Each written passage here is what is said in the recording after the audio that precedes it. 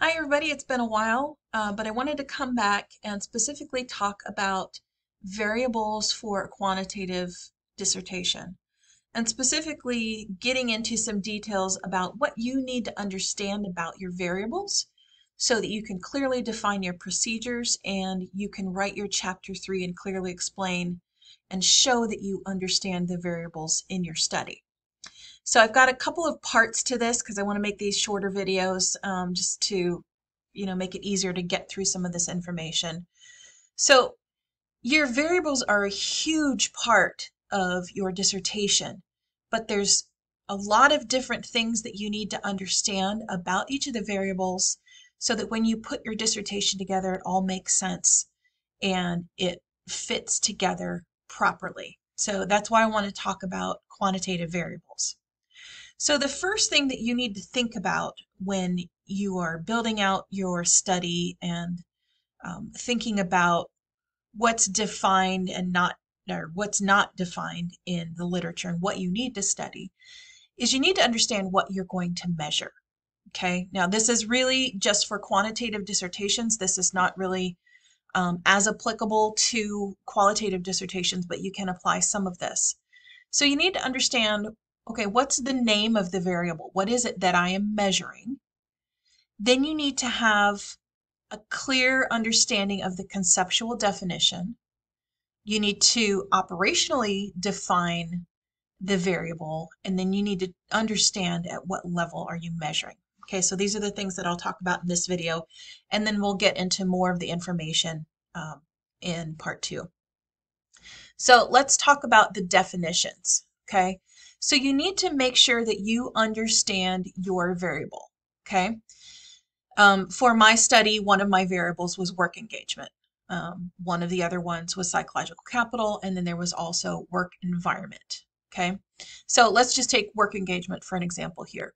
The conceptual definition is how the seminal authors defined the variable.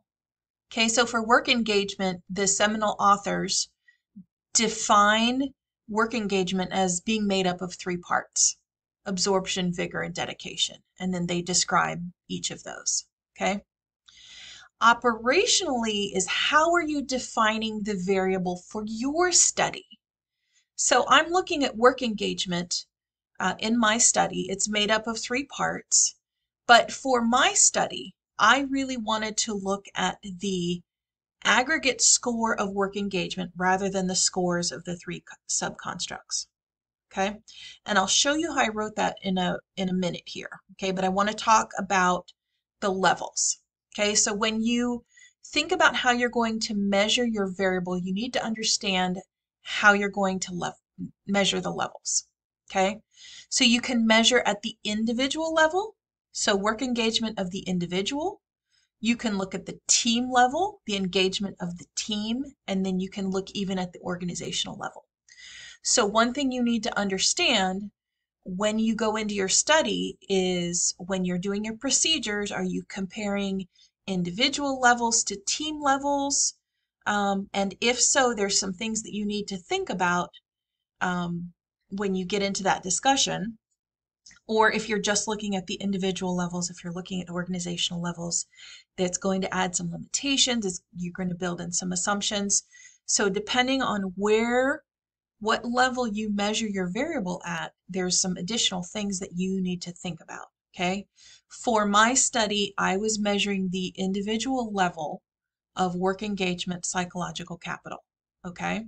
I did not do a team study where I looked at the teamwork engagement and like management, but those are the kinds of things if you were looking at, say, leadership style on team engagement. Okay, you're looking at an individual measurement with leadership style, and then you're looking at team engagement. So you're looking at the engagement of the whole team and not individuals on the team.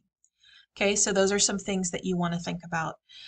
I'm going to flip over and show you when in my chapter 3, there's a variable table that Grand Canyon University requires you to complete. And I just want to show you, I'm actually going to scroll down here to work engagement because we were just talking about it. Okay, so the name of the variable is work engagement. This is my dependent variable. This is how it is conceptually defined by Baker et al. 2008.